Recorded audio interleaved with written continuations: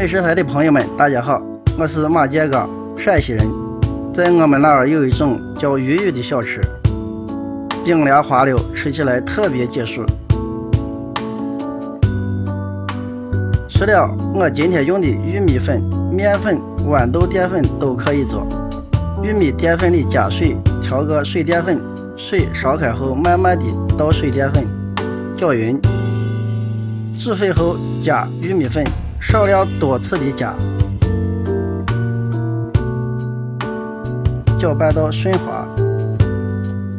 可以加一点小苏打，增加筋度。用小火把玉米糊煮到光滑透亮。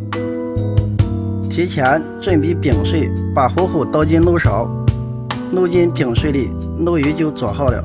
圆孔的漏勺或蒸锅的篦子都可以漏。准备配菜，菠菜、豆芽焯熟备用。我们一般还会炒点韭菜。西红柿炒熟汁，加水和盐，熬成浓汤。蒜油和油辣子不能少，用热油一泼就好了。